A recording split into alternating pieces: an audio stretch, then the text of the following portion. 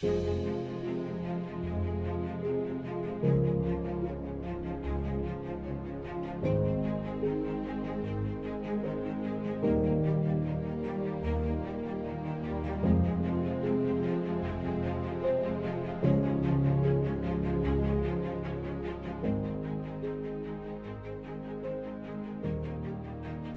don't work. Who told you they work? Well, I'm taking it to the extreme. Team building is one of the key skills every manager must have, because now and again we need to work in teams, but not all the time. So managers need to find out, when do I have a team on a job?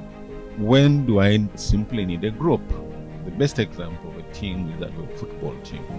You have different people, different skills, but all of them playing towards one common goal, to win the match.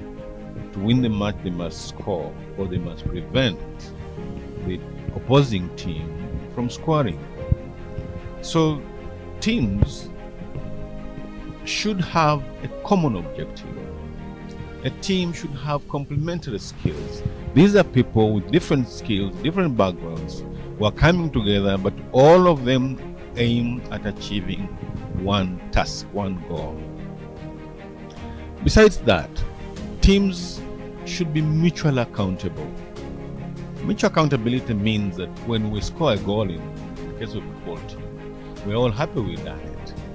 We simply don't say so and so scored.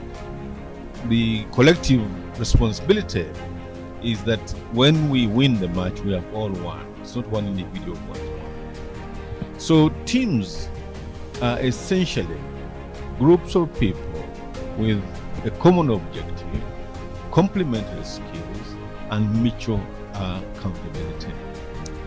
And for the team to succeed, it's very important that the size of the team should be relatively small.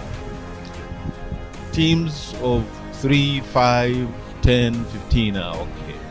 Once the team exceeds that, then they may start breaking down into smaller teams, smaller groups, and then they lose a common objective. You see conflict in such groups. So it's very important that we limit the size of teams. And once the team has been set up, there must be rules of the team.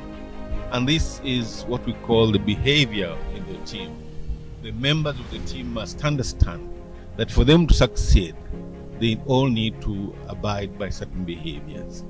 For instance, in a football team, there may be somebody who is so skilled at dribbling, but dribbling may not lead to scoring.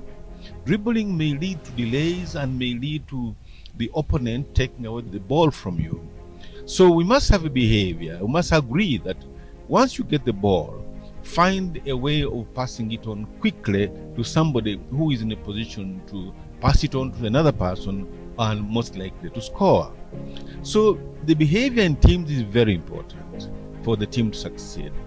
And if you build a team, it's important to bring these team members together. Let them stay together for some time so they understand one another. It makes it easier to resolve, to manage conflict in teams when people know their behaviors, when they know what to expect from each other. So yes, teams are wonderful institutions, but you need them. We talk about an eagle saying it flies out there in the sky.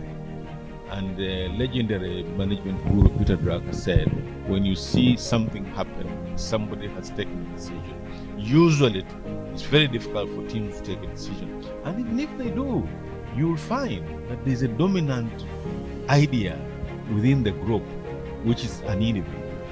So yes, teams are wonderful things that we must have in organizations, but you don't need teams all the time. There are times when you need individuals to do things. And indeed, this world has changed not because of teams or groups of people, large numbers of people, but because a few people have had the audacity to create the change that we see in the world.